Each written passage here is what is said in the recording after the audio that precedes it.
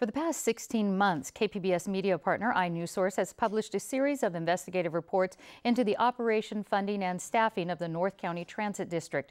Joining me to talk about what's happening at the agency is NCTD's Executive Director, Matthew Tucker. Welcome back. Thank you for having me. Last month, iNewsSource reported 20 high-level managers and employees left NCTD since January of this year. For an agency with only 127 employees, how do you explain why so many people have left in the last 6 months? First, that's factually incorrect. Of the 23 employees that were identified, a significant number of them were not high-level employees whatsoever. About how many?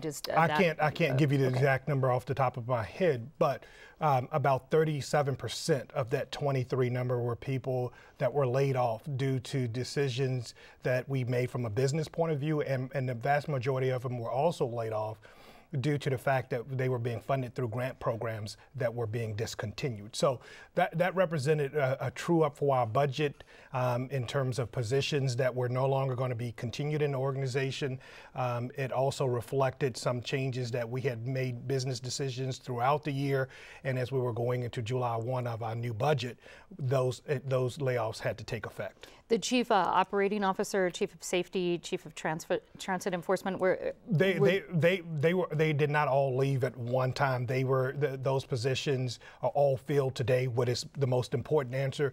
The most important answer is if the focus is on the direct reporting, the leadership that reports to me, every single position is filled. And speaking about Richard Katz, who's the former chairman of Los Angeles Metrolink, told iNewsSource in a statement that as a board member, he would be concerned if the same turnover happened at his agency. He also raised questions about adequate experience in operations and safety for the senior level replacement hires that you were just talking about. So how would you respond to that? Well, first I would say that our board, the NCTD Board of Directors, oversees the day-to-day operations of NCTD, provides policy direction and feedback. They get significant briefings on what we do. Our board is very comfortable with where we are.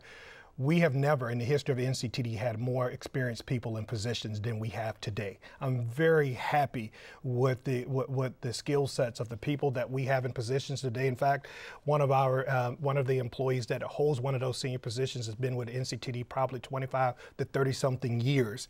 So he has the adequate experience to do the work that we're asking him to do. Well, I know iNewsSource also reported over the past year, many former NCTD employees have come forward anonymously, as you're aware, with information and concerns about the agency's management and safety culture. I'm going to read some things here. One former employee said, in part, a definite lack of trust for all employees and their ability to become a parent. General counsel was brought in. All documents had to be reviewed at the general counsel level. This became gridlock for most departments. Some of us were told our performance was declining. Everything was in a state of flux. And another former employee blamed you specifically. He said, or he or she said, it has nothing to do with the writing public anymore or the long-term or short-term interest of the agency. It's all about what makes him look good. Do you see any connection between your management style and maybe this turnover? No. The fact of the matter is from the point that I was hired in late December 2008, the board had set a number of priorities. One was sort of financial stability, and then the other key principles were related to reshaping our business model, which required a change in our organizational culture.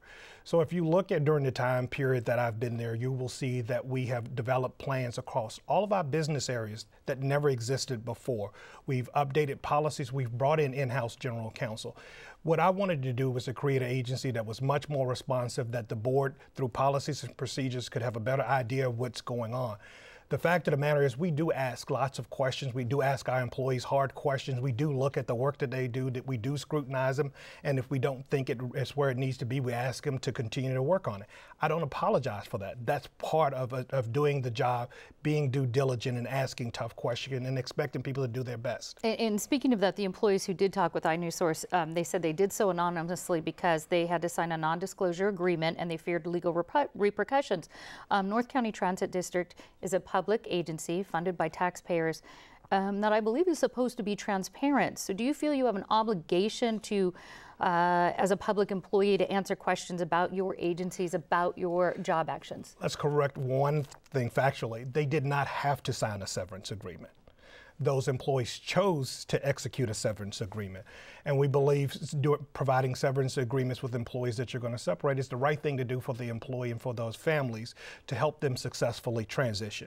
The fact of the matter that someone voluntarily signs an agreement, then fails to live up to that agreement should not grant them the ability to speak anonymously without anyone mentioning the fact that they signed an agreement and are violating the terms of that agreement. It just doesn't, it can't be fair in the sense that from a transit district perspective, we can't talk about what's in someone's personnel record, and there's no way for KPBS to actually know the credibility of the person that they're getting the information from, since KPBS has no idea what's in that personnel file. Are there types of proprietary information that you think needs to be protected, and if so, what are they, and why do you think it's a public agency is what I'm getting at? So what can you talk about as far as how the agency is operating? I can talk to you 100% about anything about what the agency is operating, and I suspect for you, most of the employees that you're speaking, that KPBS speaks to and gives them the anonymous comments, most of those comments are anonymous because those employees don't want to attach their names to it.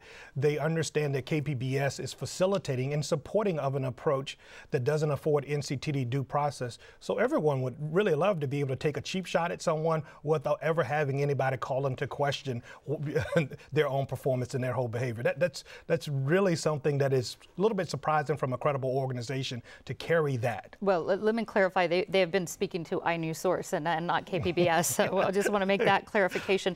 And I think we're going to end here on this, that according to the iNewsSource reporting, as we've been speaking of, 13 former NCD employees have been paid more than $300,000 in severance pay in this past year.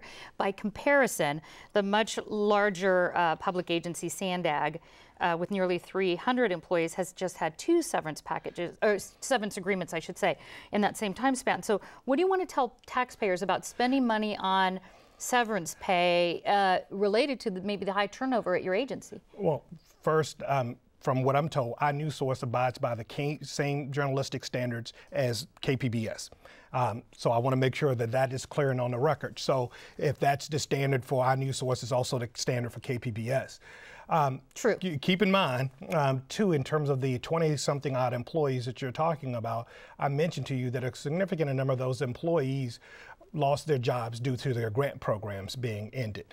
And so at the end of the day, what is the compassionate, human, fair thing to do for people who are transitioning into a pretty tough economy? So if the argument is that we should not be providing services to people who are leaving employment, let's have that as a discussion point. I believe it's the right thing to do. Okay, and I do have to leave it there because I'm out of time. North County Transit District CEO Matt Tucker, thank you very much. Hey, thank you for having me.